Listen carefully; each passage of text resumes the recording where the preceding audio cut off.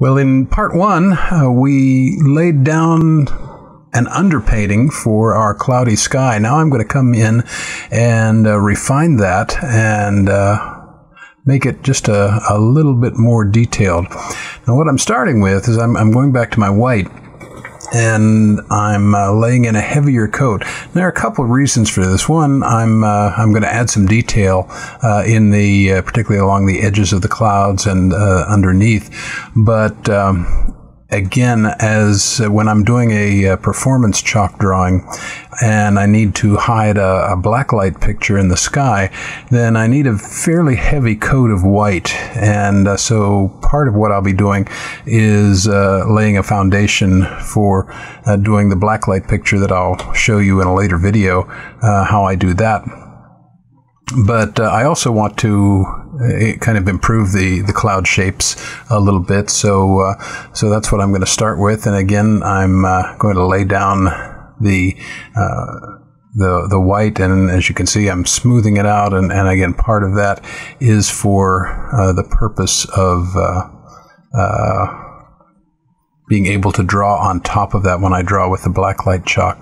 You saw me picking some things out. What's happening is sometimes in this with this lecturer's chalk, you'll find little hard pieces, almost like little stones. They're really pieces of chalk that have just not gotten mixed in well, but they can really be irritating because they can actually scratch the paper if they're hard enough. So when I find one, I stop and try to get that out. All right, now as I lay in some of this white down in the blue, it is going to blend with that blue, make it a little lighter, and so I'm doing it's kind of a combination here of lightening some of that blue chalk as well as laying in a little bit more white.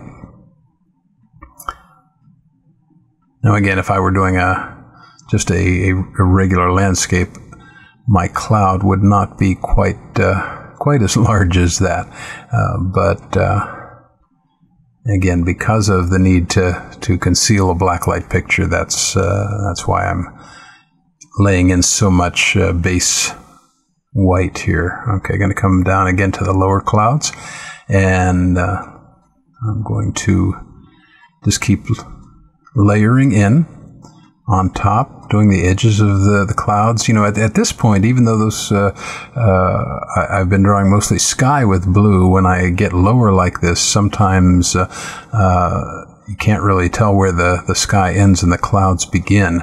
And so as I add in this detail and blend a little bit, you'll see in just a little bit later in the video that I'll add in edges that will turn some of that blue into lower and more distant clouds.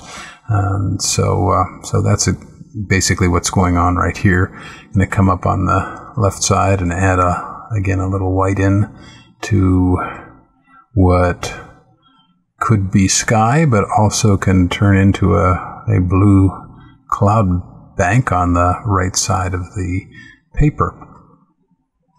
If you're working with lecturer's chalk, almost like with oil and other paints, you use a lot of white, and so if you want to get into this, plan to buy. I probably buy 5 white sticks for every colored stick I buy, or maybe even more than that. It probably is more than that. But okay, now I'm going to go through. I'm just smoothing out those edges again. I'm going to come back in again and refine them, but right now I just wanted to add a little bit more cloud shape to them. Now I am going to begin to lay in, and I'm not putting much pressure on down here. I'm just very lightly coming in with the white and suggesting more distant clouds, using a little bit of aerial and atmospheric perspective to give the feel of distance there. And again, I'm coming in and putting more white. You can see how much white you use when you do this. Now, actually, what I'm doing at this point is I'm deliberately laying in the white very heavily, and I'm not smoothing it this time. I actually want the the strokes to appear, because they will also help conceal what I draw in the sky later when I draw the blacklight picture. In this case, the blacklight picture is going to be a large eagle's head with another eagle in flight and some mountains and a lake. So I don't want any of that invisible chalk to show up. So I am at this point putting in that heavy load of white. Now, the last thing that I'm going to do is begin to refine detail, and I don't put just a ton of detail in when I do these clouds, and there's a reason for that. When I'm doing a chalk drawing in a typical auditorium, or if I'm at a church or speaking to a group, people are often as far as 30, 40 feet away from my easel as I draw, and a lot of the detail that I would put in tends to be lost. They don't see it anyway. So again, I just want to come in and suggest a little bit of highlights on the clouds, not just going to a great deal of detail, but enough to give a feel of the sun hitting the clouds at some point. And now as I come down to the bottom, again, I'm kind of converting some of that blue into distant cloud banks. And I just do that by using white and kind of putting an edge on those clouds. Same up there in that left side of the paper.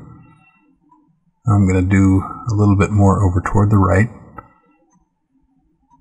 I have a very small piece that I'm working with here. Obviously, normally the chalk is, as I said in the last video, 3 inches long by 1 inch squared, but this is just a chunk that I'm working with to get a little bit more detail. And again, refine some of the detail on the side there. And that's pretty much it. Now I'm ready to begin working on my Eagle Blacklight. Going to lay in just a little bit more thick white to hide my blacklight picture, but I'm about ready to go. So next step is drawing the eagle and the eagle outline, and I'll see you in the next video.